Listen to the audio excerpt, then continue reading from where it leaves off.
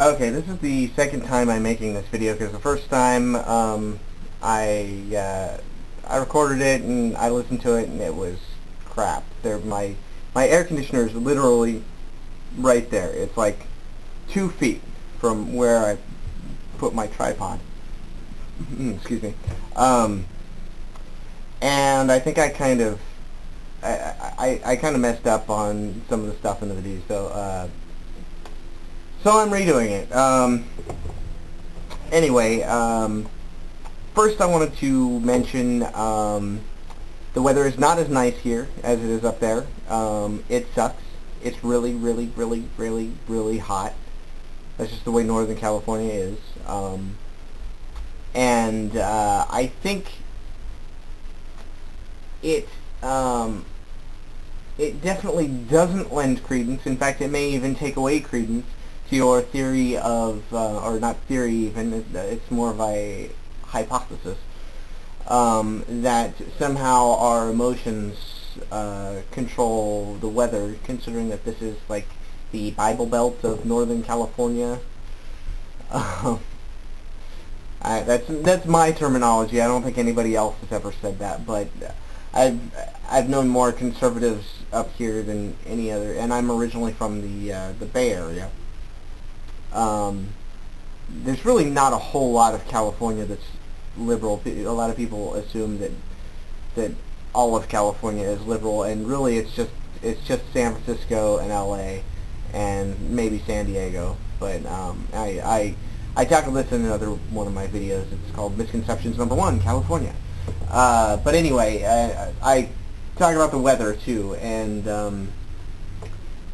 yeah, the weather is pretty much, it feels like summer. It was like 103 earlier today. And this is the spring. It's not supposed to be 103 in the spring. This is ridiculous. Anyway, oh,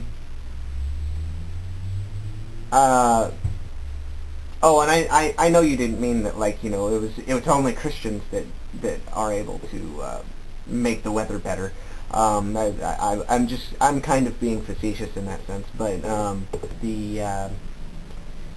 the whole king idea again, and I'm not sure if you didn't quite get me the first time. Maybe I wasn't clear enough. I don't know, but I wasn't simply implying that the king would be giving his kingdom over to his son, which would be more powerful than him. I was implying that, but I was also implying the fact that he's doing this before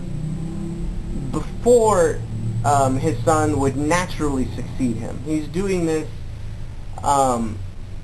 while he is still able to run his country. He's still fully willing and able to be the king of this country. He's just not, and he gives that power over to his son, who then becomes the king. Therefore, the former king is now diminished because the new king has power over his father. He could have his father executed if he wanted to. That was what I was getting at. That was the point that I was getting at. And in that sense,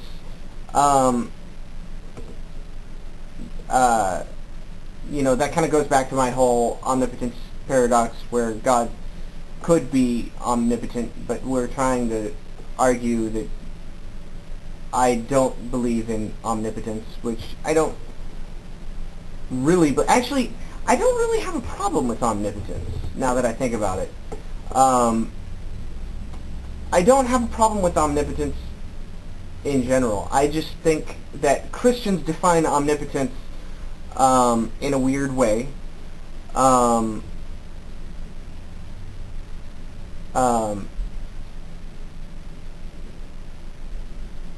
Either that, or God doesn't use his omnipotence to his full power. In other words, he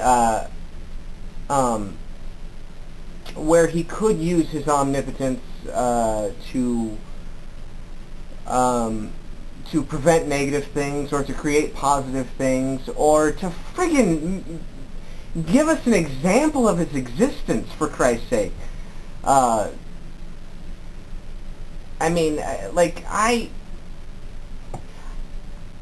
honestly, I think I have the God gene. You know, there's this whole thing about, you know, some people have the God gene, some people don't, and a lot of atheists are like, I couldn't possibly have the God gene. I think I do have the God gene because, for me, it seems pretty cool for there to be an omnipotent being that created the universe. But why the heck hasn't it made itself known? Why? And that's one of the reasons why I'm an atheist. And I think that if there is a God, and I think it's, you know, it's not an irrational claim to say that there might be a God. If there is a God, I think the only way to figure out what this God is, what its intentions are, what its, you know, how it created the universe and all this other stuff, the only way to do that is through science, is through inspection of the physical world. Some book that was written by people, I mean, it doesn't really seem to hold water for me. And this is actually totally different than the original video that I made. And I don't even remember what I said in that video, but it doesn't matter because I think this is far more important. To base the creator of the universe on what I could only, what in my mind only makes sense as speculation, you know, of these, you know, these human writers writing the Bible. In my mind, it only makes sense that that's speculation. Maybe a little bit of history, you know, on the part of the New Testament, but I think it's still mostly speculation.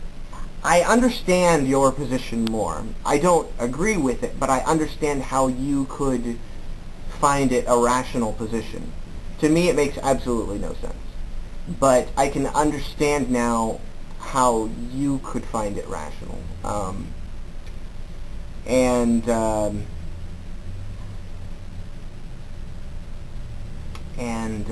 I think that's a good thing.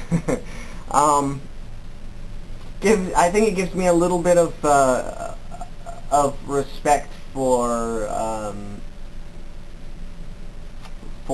theists in general, but particularly Christians. But yeah, anyway, I understand your position. It doesn't make sense to me, but I can understand how it would make sense to you. And I think I've made all the points that I want to make. Okay, I will admit that I was not playing devil's advocate. I was playing God's advocate. But you were not necessarily playing devil's advocate. You were playing the atheist's advocate. You were playing the lack of God advocate. You could potentially be playing devil's advocate, but it's not as clean cut as that. Also wanted to talk about the evolution thing. If you look into the transitional fossils, you will see that our conversation was in fact evolving this way before you made the claim that you intelligently designed it to move in this direction. But anyway, enough of that stuff. I'll talk to you later.